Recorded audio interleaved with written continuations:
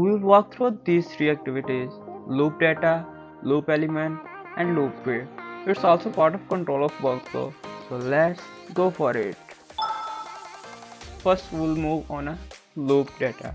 Actually this loop is used to pass through the data.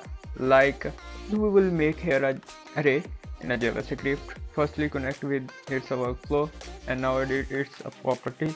Now we'll create here a array. Here will be name of array, and now we'll put here a data like a even number 4, 6, 8, 10. Now we want to pass through this data one by one, so we'll use here a loop data. Remember that with the both loop we will use also a loop break to indicate that it will be end of loop, and now it should be start from the start of loop. Here will also you will need to give a loop ID. You can also use it by default ID, so we'll use it by default ID.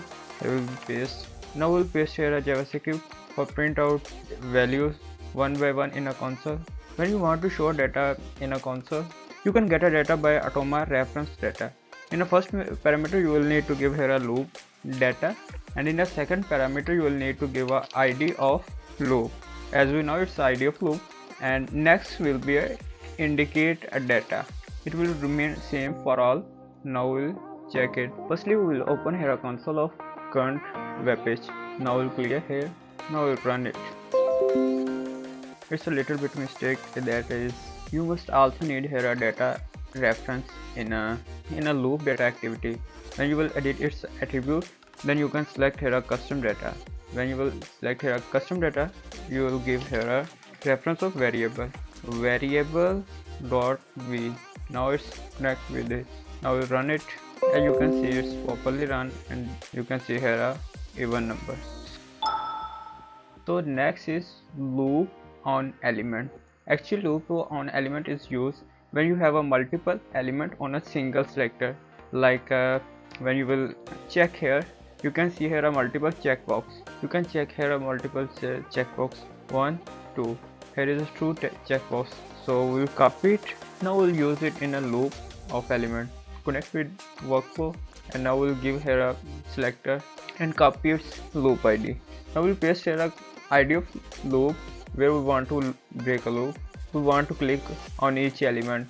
We'll paste here a click activity, and now we'll connect it with the workflow. It's a loop which will go on each element which you have been targeted in it and click on it.